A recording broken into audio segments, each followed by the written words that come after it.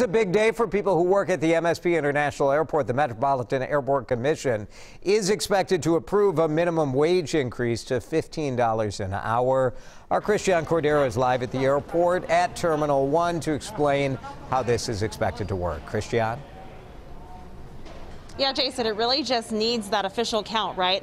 It is expected to pass, and it'll work for those who put the work in here at MSP. It's consistently ranked as one of, if not the best airport in the country, thanks by a large part because of those men and women who help serve, who help clean around here, and they do that every day. Today, the minimum wage is at $11 an hour. In the past, of course, it has been less. Workers have fought alongside union leadership for years to push it up to $15 an hour, and that's what they'll eventually get as it's phased in through the next year and a half. Among those who will benefit is Glenn Brown. We spoke with him. He works several jobs here at the airport, most recently as a wheelchair assistant.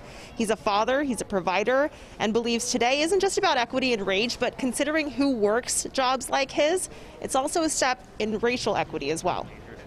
Today's vote will increase the economic security for thousands of people, but it is also a step towards fixing our state's racial disparities.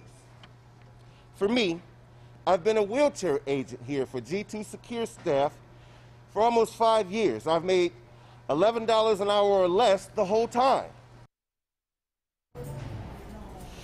Yeah, so this will get phased in, as I mentioned, right? January 1st is when they'll get their first pay bump up to $13 an hour. 6 months later, it'll be $14, and then 2022, January 1st, it'll be that full $15 an hour. This is also the timeline of Minneapolis and their minimum wage increase. Jason, that was by design. They want to make sure that they can compete with both of the cities. Makes sense. You're trying to recruit workers out there at the airport. Already, those employees have to go through security and park and all of that.